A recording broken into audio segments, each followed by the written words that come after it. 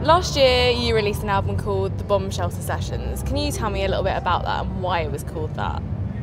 The place where we recorded it was a friend of our studio, and it was called The Bomb Shelter. Thus, but you know, it has a double conundrum in there. There's also you know, the bomb shelters of the 50s, you know, that people would crawl down in, and there it is. Pretty literal. Wasn't maybe expecting that, but there you go. Okay, so that's a pretty unusual place to record an album, actually. Why did you choose to take it there then?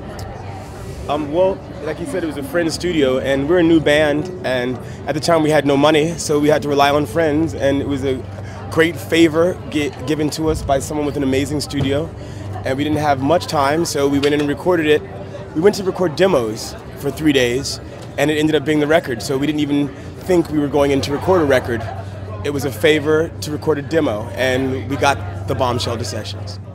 So here's a bit of a tough one. It's a bit of an interesting one, maybe. There's a book recently that I've been reading called Retromania, which is about the fact that music doesn't seem to be producing anything new. It just seems to be cutting and pasting things and kind of rehearsing them. It's kind of interesting because a lot of your influences seem pretty old. So I was just wondering kind of what you thought about that, really. Yeah. That's okay.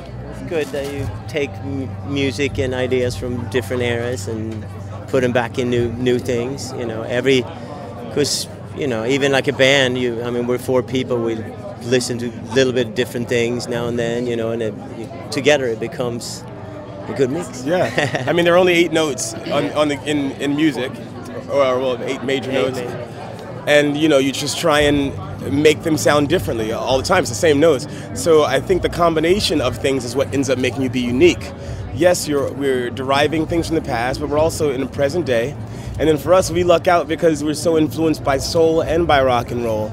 So we get to grab some from the 50s soul, some from the 50s rock and roll, and kind of make our own soup, and then marry it with what we go through every day in life. So yes, it kind of does, it's a calling to something from the past, but hopefully that it has a feel and a ground and a vibe and a swing and a dance of something today. Also, well, originality also comes from, you know, chemistry of players. So, you know, you put a certain group of people together in a room and a certain thing comes up, you know, chemistry, and then you come up with an original sort of sound. So, to answer your question, I think originality comes from chemistry of players. So. Your performances seem to centre around commanding an audience, whether that's making them move or feel a certain emotion. So does that feel powerful to you? Well, like Ty says, which I always love to hear, is, you know, what is it? We're like, you know, we have a superpower, you know, like a. You know, we met this woman one time after one of our shows, and she said it must be powerful. It must feel powerful to cause dance. And so the answer to your question is yes, it feels powerful. And every time we do it, we try and enhance our power, and we also try and make it more of a circular experience. Like, we get our power from what the audience gives us as well. So it's not only what we're putting out, it's what we're receiving. You know, so it feels just as powerful to see the audience feeling empowered by what we're doing. So you're currently being managed by Doc McGee, who's a bit of a legend. So how did that one come about then?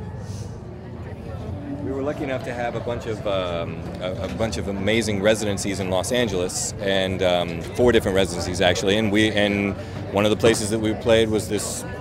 Doc came down and he saw us, and literally within 10 minutes, he was talking to us. The next day we were in his office, and it was an alignment of just sort of spirits and what we wanted to do with it. And we had told him that we wanted to start it out of the UK, and we wanted to break it out of the UK because we just kind of felt that this would be the place that would get us the most.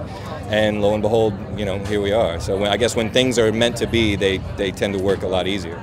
So. And what were the first records that you ever bought?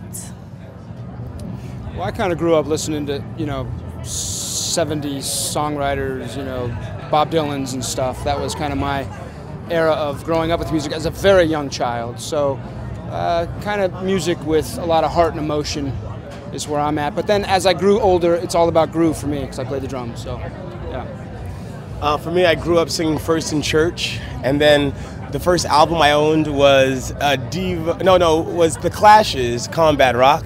So then it kind of got me into the whole rock thing, but it wasn't until I heard Ike and Tina Turner perform that I realized for me what music was about. would say Chuck Berry and Little Richard, Beatles, for sure. Good inspiration. Yeah, my life changed when I started feeling the Motown vibe and a lot of the basically between the Beatles and Let It Be and anything Motown and Sly and the Family Stone, it wrecked me. So I knew I had no choice. And what were the first festivals that you ever went to? That we went to? As kind of people rather than people in a band. I played at my first festival, and that was here.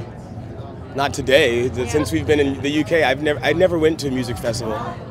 They're not as common. I mean, there's Coachella and a couple of the big ones in the States, but I never went to any of them. I've seen concerts, so I lucked out.